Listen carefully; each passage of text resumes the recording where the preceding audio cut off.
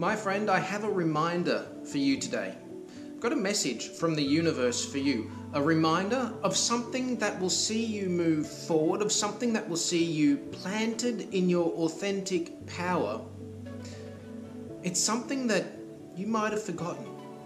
But when you recognize the power of what I'm going to share with you today, it will change your life.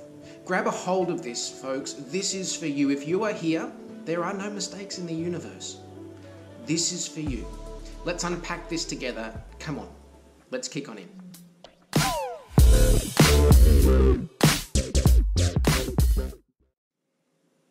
Hello, good looking. Welcome to Elevate. Thanks for stopping by. Come on in. I love your company. So thanks again for being here. If it's your first time, a special warm welcome.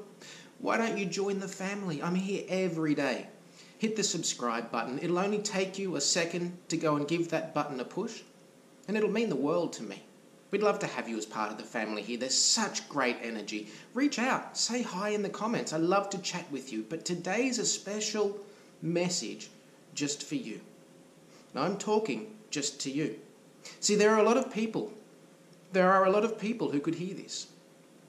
And for them, it'll go in one ear and out the other. For them, it will not take root on the inside of their heart. But I'm not talking to most people. I'm not talking about most people. I'm not talking about most people's dreams. I'm talking about you. I'm talking about your dream. And this really matters. So listen up, because it's important. We serve a God. We serve a universe, the divine that lives within us, that our dream is made manifest to and through, is about the suddenlies of life. And this situation that you find yourself in now that has you broken, that has you in fear, anxious, concerned, worried, it's stressing you out, that could change in an instant. We serve a suddenly God, and God doesn't live up in heaven floating on a cloud, trying to pluck you from obscurity. Not at all. The scripture tells us time and time again the exact location of the kingdom of heaven, and where that is on the inside of us. That is the spirit that dwells within the human. See, the scripture says that your heart is the secret dwelling place of the Most High. The scripture says that your body is the temple of the Holy Spirit. The same things that we saw Christ do, we will do, and greater, for he will be with us. In fact, the scripture says the same spirit, the very same spirit that raised Christ from the dead, dwells on the inside of us today. So now you tell me, does God float up in heaven somewhere on a cloud, looking down and saving people from themselves? Or does the divine live on the inside of you and I? Because if the divine lives on the inside of you and I, it means we are intrinsically connected to the divine, and the divine is all about suddenlies. When you read ancient texts, when you read scriptures and they recount stories and parables and times in history where lives were changed, where the timeline of the entire human race has been changed, these acts, these changes, these dynamic shifts, they happen suddenly. See, the universe is for expansion, never contraction. The universe is always expanding. Where you place your attention is the place where you put your energy. And where you place your energy, you expand that thing. So the universe is always expanding. It is never contracting. And it is for the suddenlies. The universe doesn't take its time and slowly ramp things up. Have you ever been in a relationship with someone and it's a bit dysfunctional? Maybe it was a colleague at work. Maybe it was a partner. And this person, they just seem to escalate things over days and weeks and sometimes months and years, until eventually there is so much antagonism going on. There's so much resentment that there is no hope for that relationship, be it a personal, intimate one, or be it a professional one in the corporate workplace.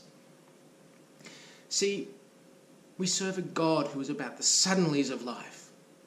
He doesn't draw things out. The universe doesn't slowly drag things. I know sometimes it feels like your manifestation is a long time coming. I know sometimes it feels like the universe has you in a holding pattern and it's dragging you along, or it's dangling that proverbial carrot on the stick. That is not what is happening. The way to get to the next level is to put yourself into the unknown. See, for as many times as you respond to things with the same energy, for as many times as you get frustrated at the traffic, for as many times as you use sharp words in your relationships, for as many times as you cut someone down to lift yourself up, for as many times as these cycles of dysfunction appear in our life, it's up to us to come up higher. For as many times as we respond to these triggers in the same way, then we will be responding in the same way, and the same response leads to the same outcome. And the same outcome leads to the same way of thinking, and the same way of thinking leads to the same decision making. And the same decision making leads to the same outcomes. In this cycle of dysfunction, there is no space for God to move. Because all we are doing is we are wash, rinse, repeat. Wash, rinse, repeat. With our life, we're talking and having the same conversations with the same people that pull the same emotional triggers. We're feeling the same feelings of discontentment and not enough. We're having the same inner conversations where we agree with the noise that calls us less than enough. We are having the same emotive responses to triggers, and we're never coming up higher. And as long as you're in this pattern, there is no space to create something new. When you are in the known is what you experience. If you want to experience something new, you have to throw yourself into the unknown. You have to start responding to the things that trigger you in a different way, and I don't care what that is. Just do something different. If sitting in traffic normally triggers you, next time you feel the resistance building up inside of you and you're in traffic, sing a song. If a slow-moving line at a checkout normally frustrates you, next time you're in a slow-moving line at a checkout, stand on one leg. Just do it for no reason. If something at work normally triggers you, if something in your partner normally triggers you, if someone talking in a certain way normally triggers you, if looking at your bank balance normally triggers you, next time you do that, respond differently. Pat your head and rub your belly at the same time. Just get your body physically involved in doing something different. You will feel like a clown. You will feel like a clown. That is your subconscious mind saying, this feels unfamiliar. How do we get them to stop doing this? How do we get her to stop standing on one leg? How do we get him to stop patting his head and rubbing his belly? How do we get them responding in the same way? Because the human feels safe in the predictable. The human feels safe in the known, so subconsciously, your system is trying to drive you into patterns of behavior that it can predict.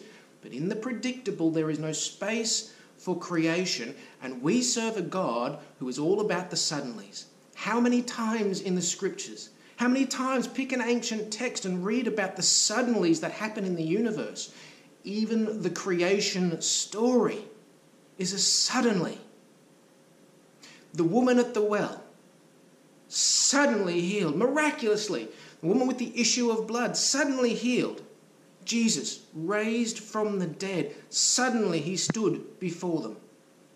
The disciples sitting in the upper room, and suddenly tongues of fire dance upon their heads. The children of Israel are freed, the slaves are freed. Suddenly the Red Sea is parted and they cross through. The scriptures, the ancient texts that describe our interaction with the divine and the history of that connection, always talks about the suddenlies of the divine. Your dysfunction can shift suddenly. Your bank balance can shift suddenly.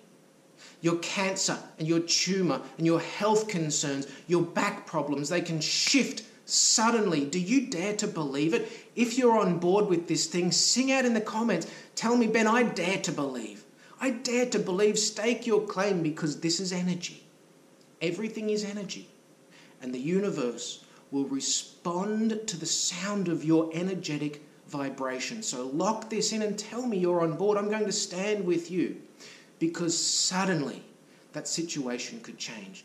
Suddenly, last night could be the last night that you ever went to bed alone. Suddenly, you can wake up pain-free in your body. Suddenly, the phone rings and it's that person. Suddenly, you win the lottery and you didn't even buy the ticket. Someone gave it to you as a gift. This is how the universe works. It's up to you to fall into alignment and to dare to believe. When you dare to believe, your vibration organically begins to come up higher. And we know that when we are in harmonious vibrational alignment with something, it is made manifest in our life. When you are in harmonious vibrational alignment with depression, it doesn't take a rocket scientist to figure out that what you see in your life is the low-hanging fruit of that. See, what you focus on expands. What your vibration is what you see in life. If you go into a stadium full of 10,000 strangers and none of them have met anyone, within 1 hour, you will see what I'm telling you made evident in the natural world around you. Take 10,000 strangers, put them in a stadium. Within 1 or 2 hours, all of the beautiful, kind, gentle, loving people, they will have found each other. And they'll be sharing stories and encouraging one another. And all the liars and the cheats and the manipulators, they will all find each other. And they will all be sharing stories with one another. And all the victims, you know all the victims have found one another. And they're competing with their victim story to try and figure out, well, I'm hurt more than you. Well, this hurt more than that. All of the criminals, they find one another. It's the old saying, isn't it? Birds of a feather flock together. And this is how vibration works. What you manifest into your world is the same vibration. So when you are vibrating in fear of less than enough, of anxiety and depression, when you are vibrating hatred, resentment, when you are vibrating in less than enough, when you are speaking the words over your own life that people have told you, it's time to stop. Don't you believe them when they told you you couldn't do it? Don't you believe them when they told you that you're not enough? You are. You can have anything. We've seen it throughout history over thousands and thousands of years. How when you are faithful in the small things, the big things look after themselves. How when you do all that you can do, that's when God sweeps in and does the thing you could never have done. And that is the glue that brings it all together. Ladies and gentlemen, you are on the cusp of something big. There is a big thing for you to achieve. There is something going on in the energy, and I know that you feel it. I know that you feel a pull and a calling. Maybe you don't know exactly what that is. That's okay. Keep moving forward. Recognize that we live in a universe that works in suddenlies. Allow the suddenlies of life to amaze you. Expect good suddenlies. Get rid of the evil forebodings. We don't expect bad suddenlies anymore. We don't go to the letterbox expecting more bills. We don't pick up the phone expecting it to be a problem. Get rid of those evil forebodings. The suddenlies that are coming for you are the suddenlies that will have them all scratching their heads saying, how did that happen? You know it's true. I love you with all of my heart. Did it bless you? I hope it did. Pay this forward. Get some good karma for yourselves, folks. Invest in someone and send this to them. Share it on your social media. Put it on your Facebook. I tell you something. Everyone hides behind a smile. Everyone is living in their own unique form of dysfunction, just trying to do and be their best. You lift them up because a rising tide lifts all the boats in the harbour. I love you. I'm thankful for you. Go and have a look at these 2 videos. Make sure you're subscribed. Come and see me tomorrow. Peace.